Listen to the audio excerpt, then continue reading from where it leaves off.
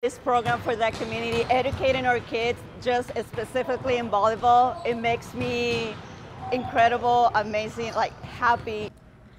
For parents of children who play sports, expensive equipment and travel is nothing new. But those high costs can often limit which children get to participate. That's right. ABC 10 News reporter Steve Smith tells us about a Positively San Diego solution that allows children of all backgrounds to keep on playing.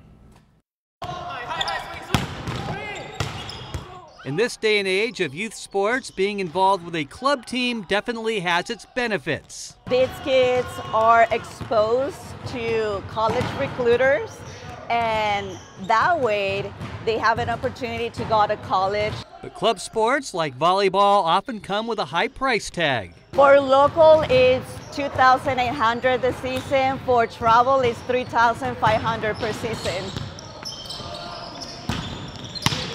Which unfortunately means it's not affordable for everyone, especially kids from low-income families. That's when we took the initiative. Let's open a nonprofit and let's fundraise and let's continue to give out to our community in this way. Their goal was to provide scholarships and grants to keep kids on the volleyball court.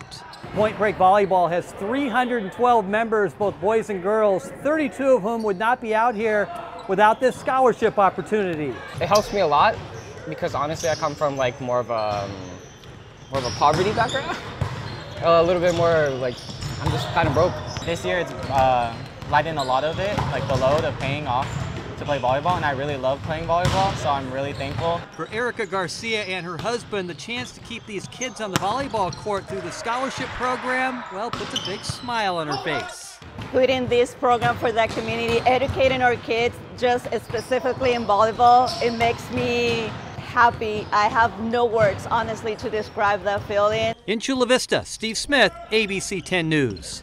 Poinr Break Volleyball raises money through fundraisers and donations, and this season they were able to distribute $22,000 in grants and scholarships towards players' tuition fees.